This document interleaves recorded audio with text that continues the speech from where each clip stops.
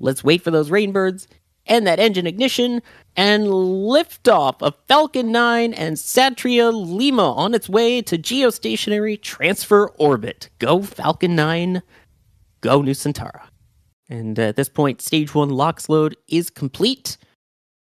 So we are getting close to finishing wrapping up propellant load on the vehicle.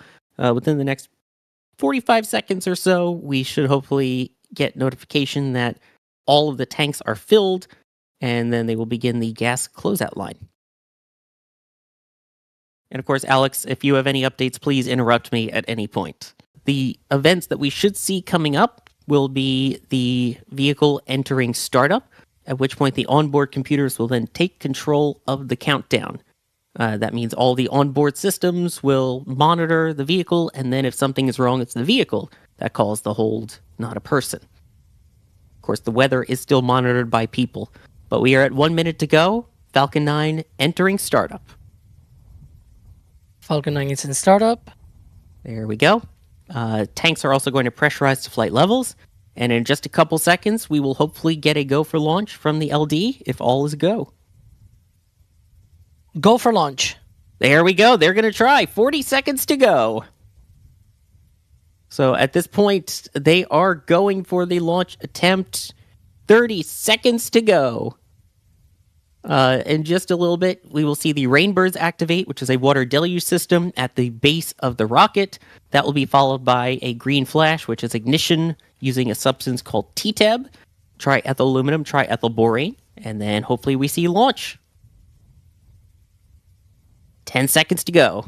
And that engine ignition, and liftoff of Falcon 9 and Satelit Lima on its way to geostationary transfer orbit. Go Falcon 9, go Nusantara.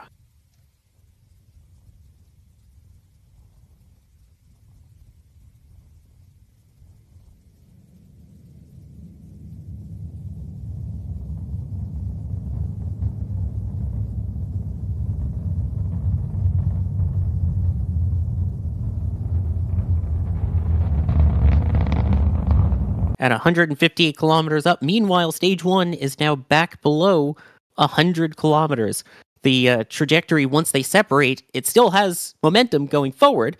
So at that point, it will continue to rise until it reaches the highest point in its trajectory, known as the apogee. Yeah. I saw that flash. That's why I wasn't sure if... Those, yes. Yeah, look at that. That is really cool. Yeah, that is storms on Earth seen from space. And yeah, some people mentioning, yes, that's also the moon. Moon. Some other people as well asking about the